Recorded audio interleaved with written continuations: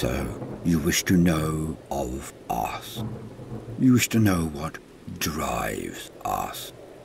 What makes us who we are. What makes us different to our brother Astartes. I can tell you this very simply. It is in our faith. It is in our vows. There are four, and they are thus. Suffer not the unclean to live. Uphold the honor of the emperor. Abhor the witch. Destroy the witch. Accept any challenge, no matter the odds. So we all have sworn, so we all do. For none have ever broken these oaths in 10,000 years of our eternal crusade, and none ever will. For we are the right hand of the God Emperor. We are his purest sons. We are his punishment. We are his vengeance. For we are the Black Templars.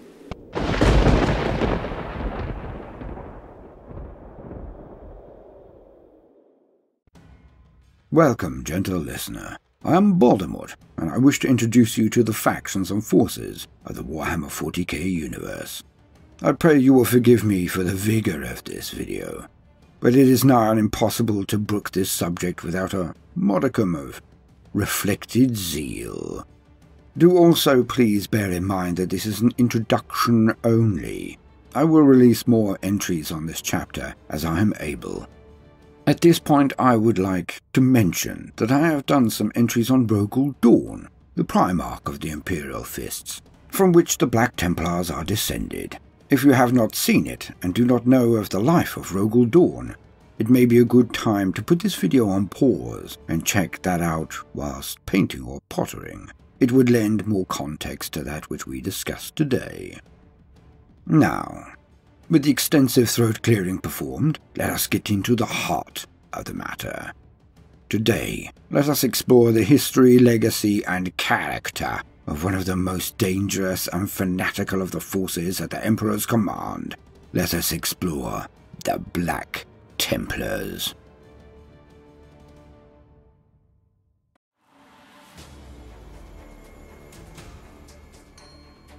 What is your life? My honor is my life.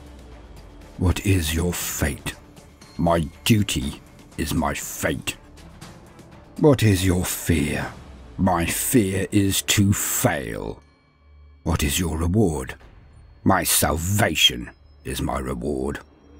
What is your craft? My craft is death. What is your pledge? My pledge is eternal service. What is your duty? To serve the Emperor's will. What is the Emperor's will? That we fight and die. What is death? It is our duty. Of all of the chapters of the Adeptus Astartes, the Space Marines, this is perhaps one of the only two successor chapters that have managed to outshine and become more popular with the fanbase than their originating legion, but it is not difficult to see why. For in all the galaxy there are few forces, Xenos, Imperial or Chaos, that can liquidize the bowels of their enemy, so much as even the whispered mention of this glorious chapter. The Black Templars are the Emperor's wrath made manifest, but they do not rely on a curse of Khorne to do so, as the Blood Angels do. They do not rely on the forces of witchcraft and warp manipulation, as the Grey Knights are verily designed to do. Nor do they have a genetic predisposition to berserk rages or canine attributes, as the Space Wolves do. They rely on will, faith, and courage alone. The Black Templars are fanatics of a level that would impress, if not intimidate, even the Adeptus Sororitas. They are the clenched fist of the Emperor. They are the wide cold anger of their father, Rogel Dawn. They are the thing that Chaos worshippers fear. They are the burning brand, the righteous chainsaw, the blessed bolter. They are the men who purge all that is unclean. Woe to the mutant, the heretic, and most especially the traitor, should they be in the path of the eternal crusade of the Black Templars. For the Black Templars have never known lasting defeat. They have never bowed to pressure, and they have never simply obeyed orders, and knelt before Gulliman and his cursed treatise, the Codex Astartes. During the darkest of times, they have been the fire that has given light to the righteous, and burnt the foes of the Holy Emperor and his Imperium. In their copious annals of glory, they have almost single-handedly saved the Imperium from tyranny. They have never rested, and never repented the oaths their ancestors of the Blade swore 10,000 years ago. The Black Templars are vengeance manifest. They are purity, they are faith, and they are relentless. Now, gentle listener, let us explore why they are so different to their cousins and brothers of the other chapters of the Adeptus Astartes. For this, we must go back over 10,000 years. We must go back to the very beginning of the chapter, and the darkest period in human history. We must revisit the horror of the Horus Heresy. Only by doing this can we begin to understand the depths of the drives that have propelled the chapter through the many millennia that have come after. We must go back to the very siege of terror, the scouring and the iron cage. We must steep ourselves in this history so we can understand the righteous rage that is within the souls of the Space Marines who wear the black and white of the Templars.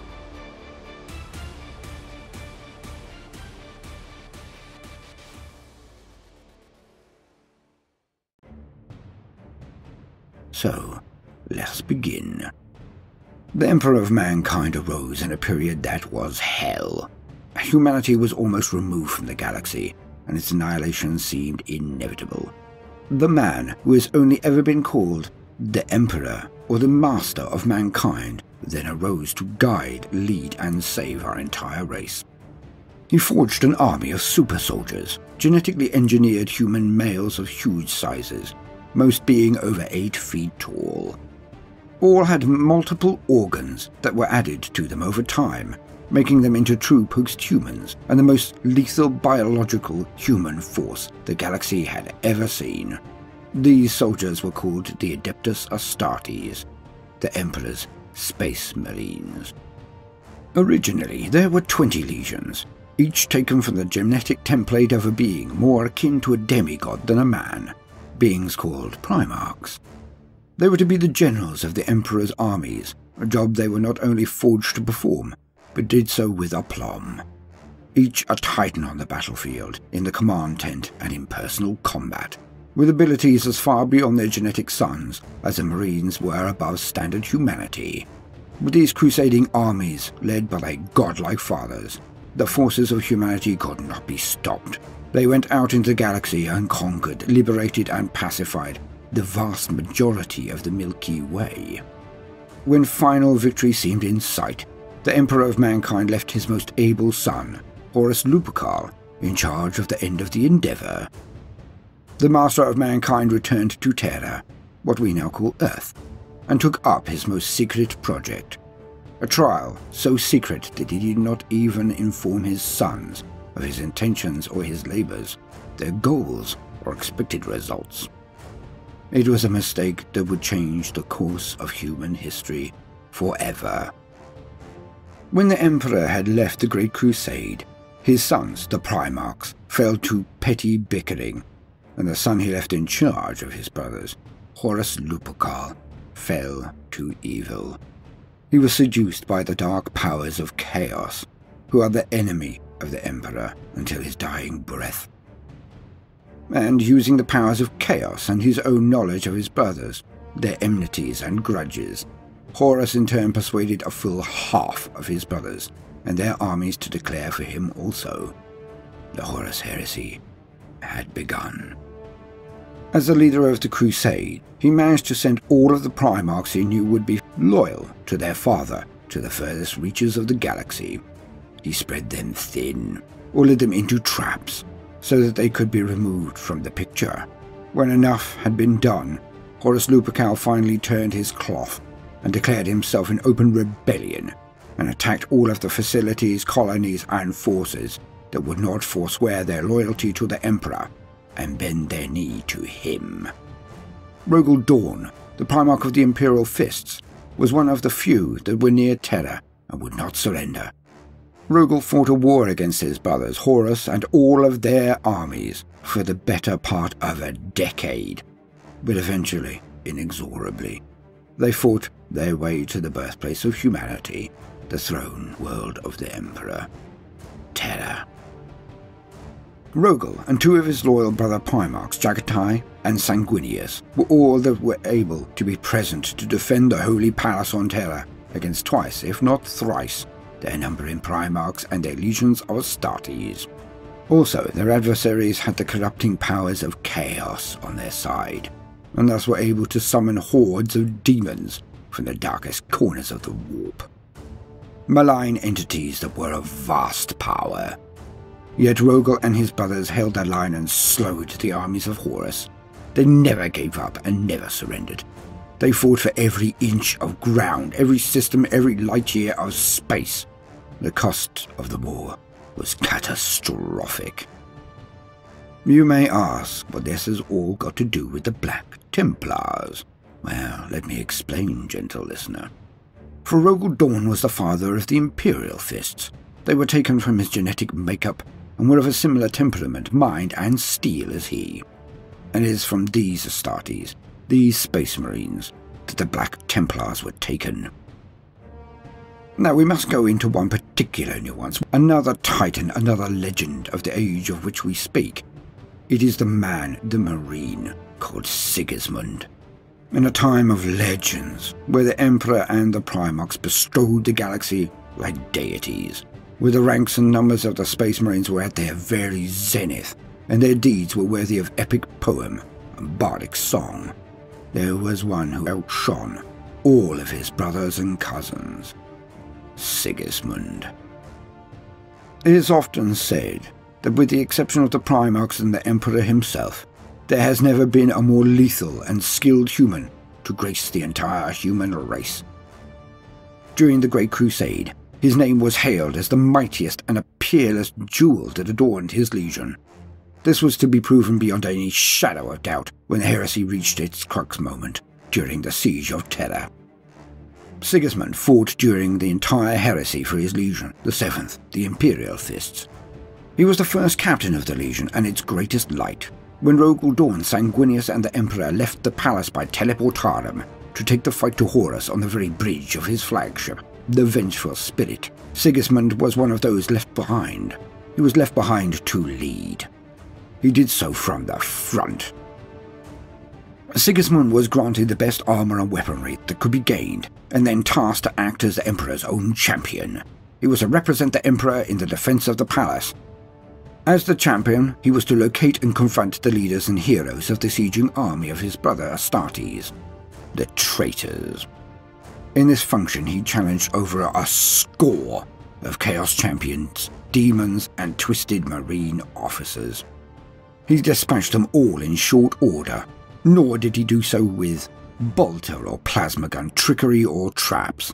Every single last one of them was challenged, confronted, and defeated in personal combat. Blade to blade, steel to steel. He brought all low with his courage, faith, and skill alone. His ability was only ever outshone by his conviction and faith. With these attributes combined in this role, he was unstoppable. When Horus had been slain by the Emperor, which is a tragic tale I will explain on another day, the forces of chaos broke and fled. What followed was a war that saw all loyalist forces of the Imperium chase the traitors across the galaxy, inflicting defeat upon them. The traitors were hounded remorselessly into a tear in real space that led to the realms of the warp, called the Eye of Terror. This campaign was called the Scouring, and Sigismund was one of the loyalist warriors that was inflamed with zeal, ever in the vanguard of every battle fought by his legion. But it was never enough. Rogel Dorn and all of his sons, the Imperial Fists, would never forgive themselves for what they construed as their failing in allowing the Emperor to be crippled that day on the bridge of the vengeful spirit. Thus, their own self-loathing was enshrined within their breasts, and led to a cold rage that could never be satisfied, never be slacked or sated. When this was done, civil war loomed again, when Reboot Guilliman supplanted Rogel as the head of the Loyalist armies and dictated that the legions should be broken into lesser units of only 1,000 Astartes, called chapters. Rogel and his son, Sigismund, would not countenance this horror, this infamy. Rogel declared Guilliman a coward, but when naval forces began to engage Imperial Fist vessels because of their rebellion against the dictator Reboot Guilliman, civil war loomed again. Alas, Rogel had to decide between compliance or another civil war, a civil war that the human race might not survive. Rogel Dorn knew his sons would never willingly comply, so purposefully he led them into a massacre arranged by their worst enemies, the Iron Warriors' traitor legion. The trap was called the Iron Cage, a perfect maze of fortifications arranged for the one purpose only: the destruction of the Imperial Fists. The butchery was great, and only few Marines survived. Rogel sacrificed his very sons to the altar of Reboot Guilliman's Codex Astartes, his writ, his new order. With only enough Marines left to form very few chapters, so great had been the toll taken by the Iron Cage, there were not enough Marines left for any form of rebellion. Thus Rogel achieved his goal, the aversion of a second civil war, for his men were broken. All but one: Sigismund. The remnants of the Imperial Fist Legion were broken into chapters of 1,000 men, but only few. One, the Imperial Fists, were made up of Rogel Dorn's veterans. The Crimson Fists were made up of the youngest and most hopeful sons. There were others, but records differ, for it has been over 10,000 years since this event, and they will gain their own entries in the future. The last chapter to be formed was to be made up out of the most zealous, the most fanatical, the most aggressive of all of the sons of Rogel. There could never be any doubt who would lead this chapter. It was Sigismund.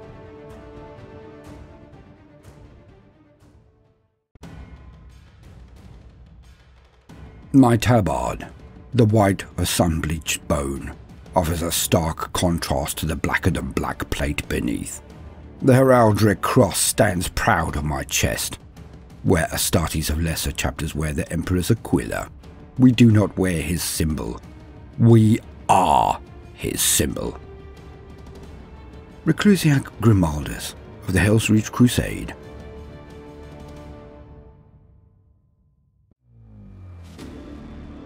Sigismund showed lip service to the Codex Astartes for a period, but was driven by a fire that few could even conceive, let alone match, and his plans and pathways soon permitted him more leeway. For Sigismund forged his chapter now, he alone. He was unfettered by convention and precedent, and no longer had his melancholy and stern father to gainsay him in any decision. Thus Sigismund forged a weapon that reflected his own character, his own drive. Thus was the fire of zeal lit, a fire that has never dimmed in all the long millennia of the Imperium. Thus were the Black Templars formed. When they were forged, Sigismund reinstated his vows as champion of the Emperor, and then expanded on them.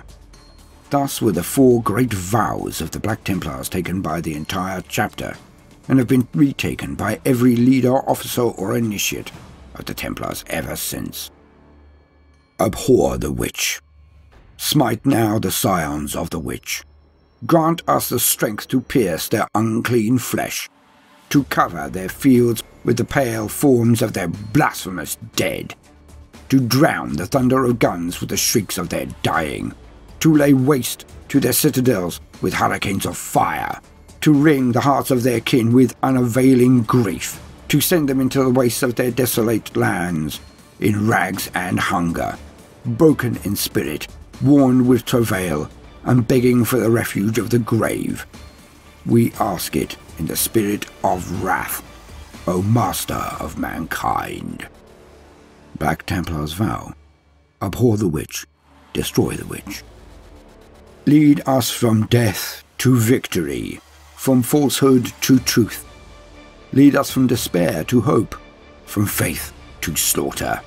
Lead us to his strength and an eternity of war. Let his wrath fill our hearts, death, war, and blood. In vengeance, serve the Emperor and the name of Dawn. Suffer not the unclean to live. Prayer and vow of the Black Templars. Trust in the Emperor at the hour of battle.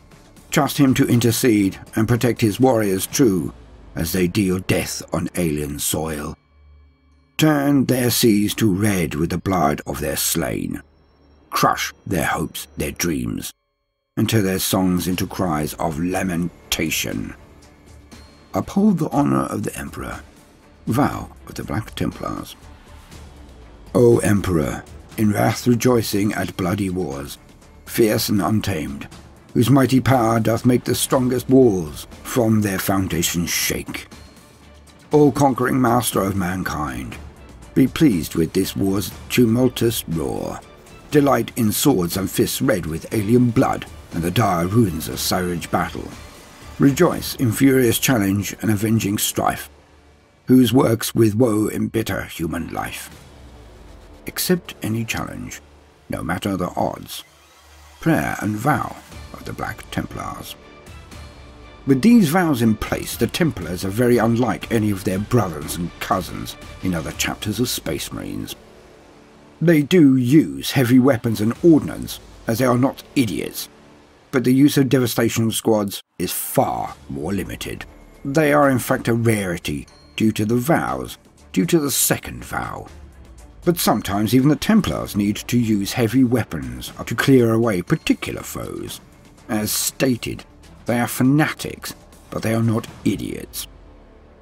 Another main difference in their organisation and deployment on the field of battle is how they intake and train their forces. The vast majority of Astartes chapters follow the Codex Astartes, the Tome of Tactics and Organisation written by Reboot Gilliman, Primarch of the Ultramarines. In said treatise, the Astartes are directed to take Marines into their scout companies at first. These companies are grounds for training and for gaining experience before the younger Marine joins the battle line proper. When scout training has concluded, they are then funneled into tactical squads, who are armed mostly with bolters, but are capable of meeting most threats. They are the backbone of a chapter, as these squads do contain a heavy weapon and specialist equipment, but only few, so the unit has incredible tactical flexibility. Marines will then progress to more specialised roles in either close assault units or heavy weapons units. From there they progress to the first company and become one of the veterans of the chapter, if they are deemed worthy by dint of their heroism and skill in decades of combat. This regimen and pathway is utterly ignored by the Black Templars. There is much to be said for the way that the Templars train their Marines, for a reason I will go into in a moment. Templar candidates who are recruited from worlds they pass on their unending crusades are, as with other chapters, put through incredibly grueling testing. But from there the similarity ends. For Black Templars are not placed in scout companies. The Templars do not own such things. They believe that training and the acquisition of the metal needed to be counted amongst the number of the Black Templars comes only from direct field experience and the fires and fury of battle. So when a candidate becomes an Astartes, their biological changes and enhancements complete, they become a neophyte. Every neophyte is then taken on as a futuristic squire to a more experienced Templar, known as an initiate. These initiates are actually fully paid up members of the Templars. They will personally train the neophyte in all aspects of war. They will take them into battle at their side and give them the most harsh and brutal initiation into the life of a frontline Templar, charging into the midst of the heart of the enemy in their very first sally. Thus do Templars gain on-the-spot training and a baptism of fire that sees a tragically high number of them left scattering battlefields across the galaxy in their hundreds and thousands.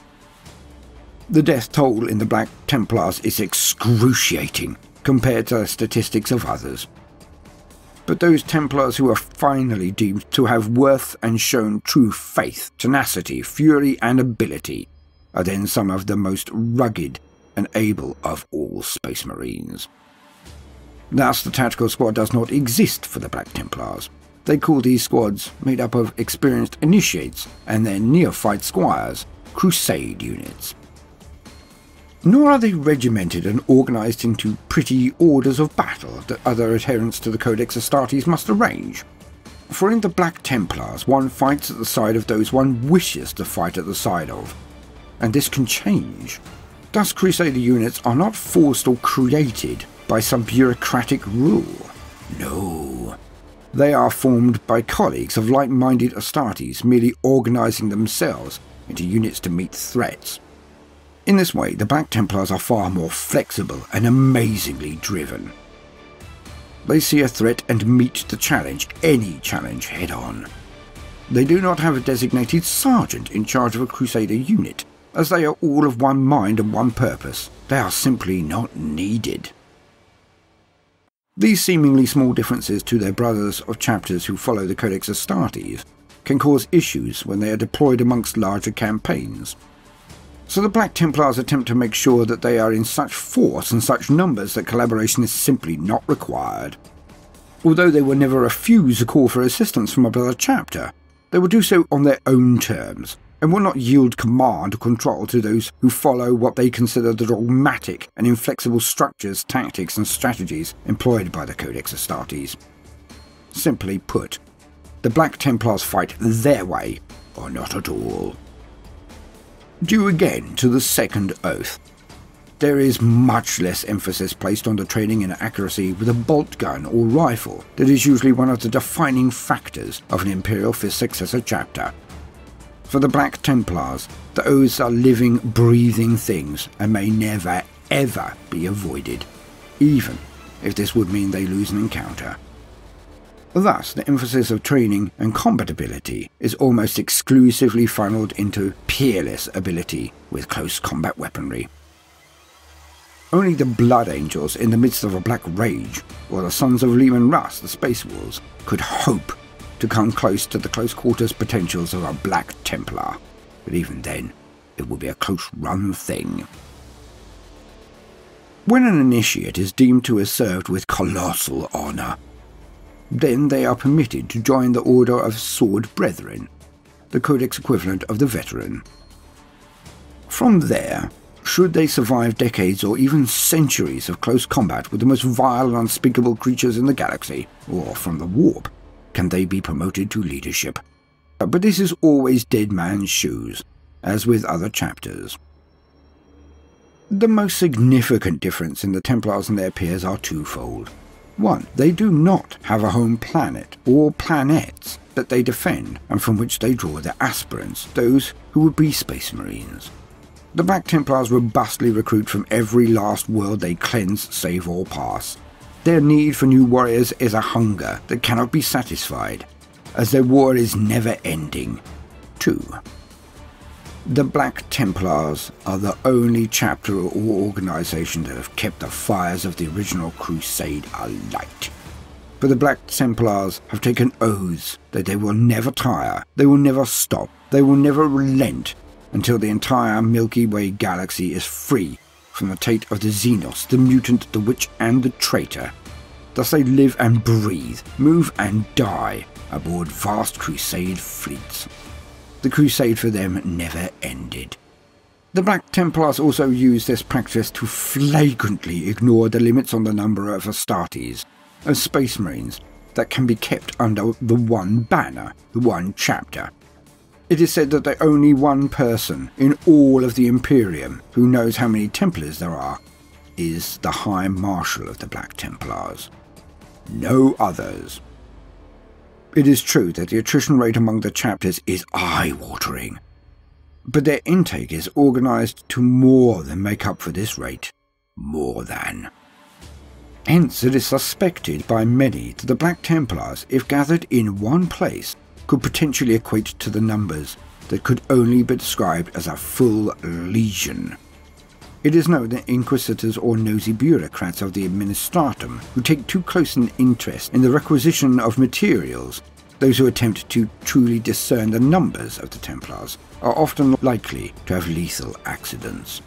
The Templars do not tolerate any interference in their activity. None whatsoever, for they see their mandate as coming from the Emperor himself, and bow to none but he. But a full muster of the entire Black Templars has never, and probably never will, happen. For the Black Templar Crusade fleets are in most parts of the galaxy, bringing the fire of wrath and the light of purity to all regions that they deem to require them, which is all regions. For the heretic, the witch, the Xenos and the traitor know no shame and respect no boundaries. So thus the endless crusade must follow them and root them out wherever they rear their foul heads. Many a disagreement has occurred betwixt the Templars and the local lords of a region, but the Templars do not ever care to take any heed. For if the local lords had been doing their job, as the Emperor has decreed, then their presence would not be required. Thus, if their presence is required, then the local lord, chapter, or militarum are beneath contempt, for they have failed. When a region is pacified, the crusade will then go on, but they also can leave training camps on planets at their discretion. If this happens, then the initiates will take their neophytes into combat as before, but locally. This usually only occurs when a region has been cleansed, but the Templars know that it will not remain so, for evil is always obstinate, and never knows when it is beaten. Thus, there are centres of Templars across the galaxy, as well as the main strength of the various crusading fleets. One can only wonder exactly how many of them there are. What dire need, what terrible threat might be required for the High Marshal to give the clarion call to resound so fiercely across the entire galaxy that it would recall every last one to a muster. The thought alone is terrifying. So we get onto one of the most important elements of the Black Templars: faith. In the long years of the original Great Crusade, there was a simple truth to which all of humanity was to be illuminated. What the Emperor demanded be promulgated: the Imperial Truth. The Imperial Truth was very simple, but will require full entry in the future to cover its nuances. For the now, you only need to know its basics. The Imperial Truth stated that there were no gods, that religion itself was one of the greatest enemies of humanity, and any religion was a lie. There were no spirits, there was no afterlife, and there was no God. Most chapters of the Adeptus Astartes still adhere to the Imperial Truth, but this is not so of the Black Templars. The Templars have replaced the Imperial Truth with one of their own, and many of their peers sneer at this change. The Templars are of the ardent belief that the Emperor of mankind is, in fact, the God of humanity. This is no hyperbole, no lip service, and no whimsy. They believe this with every fibre of their being. Any aspirant who does not allow this faith to infuse every aspect of their mind, heart, and soul will be rejected, no matter how adept or how much potential they may have in any or all other disciplines of war, no matter how they could be a shining light to adorn the chapter. If they cannot take the faith of their Emperor's Godhead into them, then they will be rejected. The faith of the Black Templars is terrifying to all. They are holy warriors and take the name of their campaigns, crusades, quite literally. They are warriors who have been charged by their god, the Emperor, to strike down his enemies. They believe that he watches them at all times, as he is omniscient. They believe that he has the power to intervene, as he is omnipotent, as any good god should be. But he does not do so, as they are his champions. Each Black Templar believes that every action, every deed, every moment they represent the God Emperor of mankind. This religious fervour has built them into a force that is nigh on unstoppable. Where others would perform a tactical withdrawal, where others would seek to regroup and redeploy to better confront a superior foe, the Black Templars not only stand firm, they push forward. I have stated before that the casualty rate amongst the chapter is unprecedented, for this is one of the reasons why. Their drive to face enemies blade on blade, no matter any disparity of size or power, is one factor, but their unquenchable zeal is the other. They do not run. They do not cower behind walls or parapets. They do not allow for long sieges or protracted bombardments of placements. They charge. One might say this is foolhardy at the very minimum, but it has been their way for over 10,000 years and will never change. They do not throw lives away, gentle listener, but they just construe any challenge whatsoever as one to be met head-on, and can be goaded or led into traps with comparative ease. Those who do manage to lead the bully of the chapter into a trap often find that they have woefully underestimated the mettle of their victims. The amount of times that a Black Templar force has made a trap into a massacre is uncountable. For those thinking that they have trapped the Black Templars often find that they are the ones caught in a slaughterhouse as the dauntless fanatics tear through their number like a hot breeze through corn. Anyone wishing to attempt to trap the Black Templars had better be prepared for the fight of their lives, for usually it is their last. The fanaticism of the Templars to their faith has other effects. Although once, long ago, they are recorded to have had psykers amongst their number, this is no longer true, and has not been for some time. Definitely a tale for another time, though. Ever since, they have not only been without psyker support, they have actively refused to fight alongside any force that contains what they consider a witch. There is only one exception to this rule. One, the Grey Knights. As the Grey Knights are the direct progeny of the Emperor, their genesis is the genome of the Emperor himself, not a Primarch. They are deemed to be the only psykers that the Black Templars will tolerate on the same field of combat as they. The zeal of the Black Templars is such that over time it is proved to seep into their very weapons and equipment of war, as mad as that may seem. There are reports that the very machine spirits of some Land Raider Crusaders, huge battle tanks with troop transport capacity, has been affected by the constant exposure to the Black Templars, so much so that it has infected them. More than one report of a vehicle's machine spirit impatience for the fray has led to them being discovered in the camp of an enemy, the vehicle itself going forward and exterminating everything in an enemy camp where the Black Templars were at prayer before the fray. Although other chapters or organisations would look in horror at this form of independence of action and activity, the Templars laud the vehicle for its righteous anger, its wish to serve the Emperor more directly.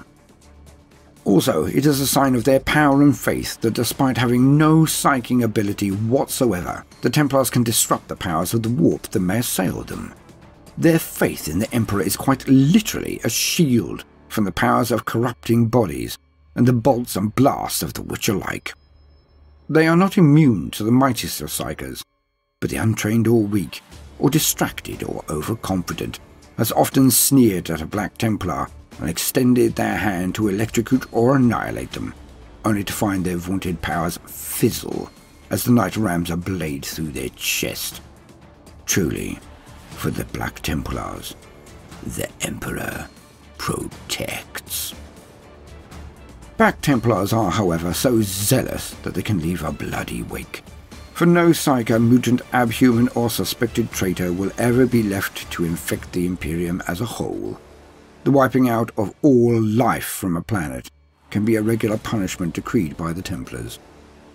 One could not count the millions of humans that have been slain by the Templars in their cause, but one must always remember their history and their goal to understand how such seeming callousness can be done in the name of the Emperor. For the Black Templars, they will never forget the Horus Heresy, nor the events of Old Night. They know that to sacrifice even the population of a world of billions must be weighed against the survival of the entire Imperium and trillions. They have witnessed personally and regularly how the machinations of just one powerful psycho or demon can drag an entire sector and hundreds of worlds into a hell. Better to prune the rose bush and have it healthy than to allow a rot, any rot, to spread. With the stakes so high, the Black Templars will never shy away from any task, no matter how brutal, no matter how terrible it is to perform. For they are the hand of the Emperor. They are his champions, at least in their minds. Also, the Oaths removes any and all chance of working with alien races, what the Imperium calls Xenos, no matter how common cause may be in play. It is with stunned confusion and rage that many an Eldar army has expected the forces of humanity to join them in a raging battle against chaos, only to find that the Black Templars will charge both sides at the same time. The Black Templars give no quarter, ever, for no reason whatsoever, would a champion of the Emperor, a Black Templar, ever meet or treat or suffer the Xenos to live.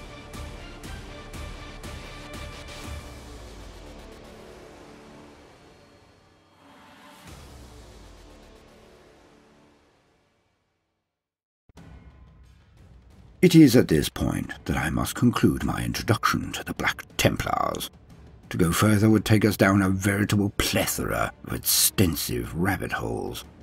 But rest assured, gentle listener, I shall revisit this topic in further entries in the near future. I have been Baldermort, your faithful servant. If you have enjoyed my introduction to the Black Templars, please consider liking and subscribing. If so, then please do remember to press the notifications button. I would not wish you to miss out. Also, if you are a regular gentle listener, then do please consider supporting us on Patreon. Now, no matter what you do today, do try to make some time for fun.